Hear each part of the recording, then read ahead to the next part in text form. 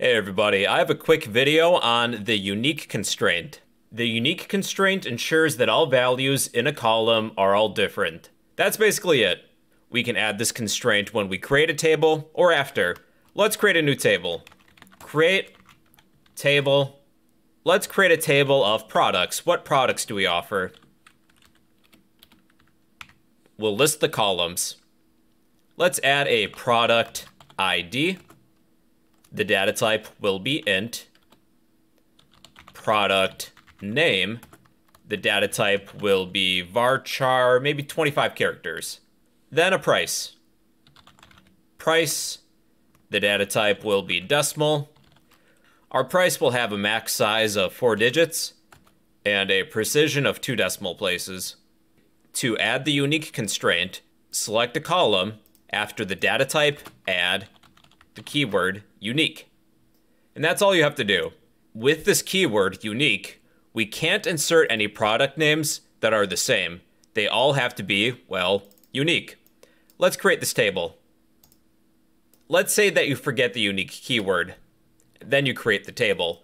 What you could do instead is type alter table, the name of the table, products, which we just created, add constraint unique,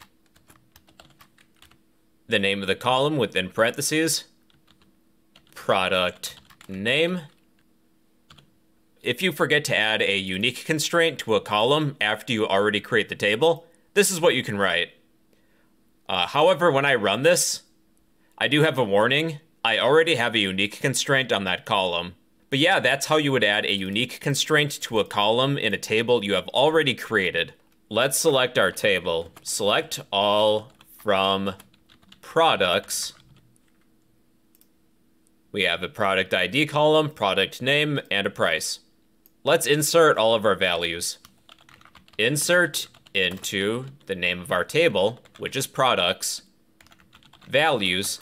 We'll insert maybe 4 rows.